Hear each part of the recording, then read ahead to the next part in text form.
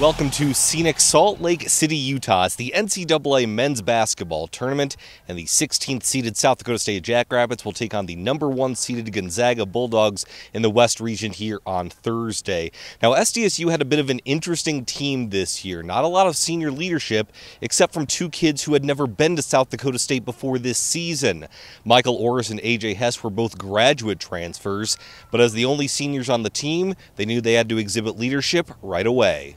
Me and AJ are roommates. We came in together with Coach TJ, so we're definitely close and have that bond. But just being seniors, being our last year, wanting to go to the NCAA tournament so bad, I think that just put an extra chip on our shoulder to give it everything we had every day.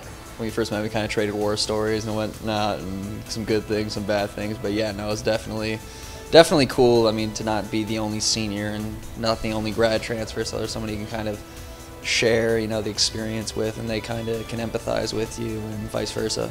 The moment that he brought me and AJ in and some other guys, and just this summer from what we built relationship-wise with the teammates and everything, we all knew collectively as a unit we had way more than enough talent to get to the NCAA tournament.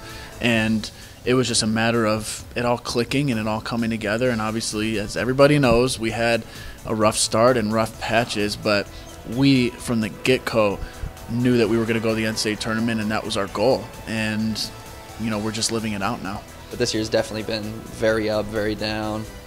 Definitely a lot of learning moments, a lot of growth, I think, took place for a lot of the guys on our team as a group and individually.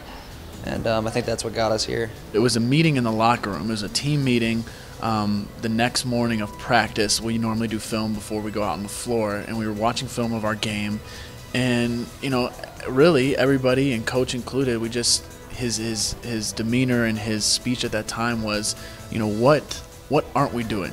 What aren't we doing to be successful right now? Us as coaches, staffs, you guys as players, let's all look in the mirror and kind of figure that out. And we all kind of just had a heart-to-heart, and everybody kind of just banded together of why, aired some things out and why we're not winning, why we are being not having success or having that success at that point.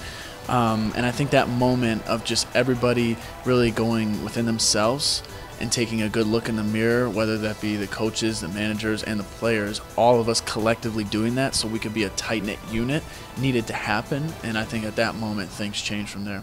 Stay tuned for more coverage of the Jackrabbits as they prepare to face number 1 Gonzaga here on Thursday afternoon. From Salt Lake City for Jackrabbit Journal, I'm David Brown.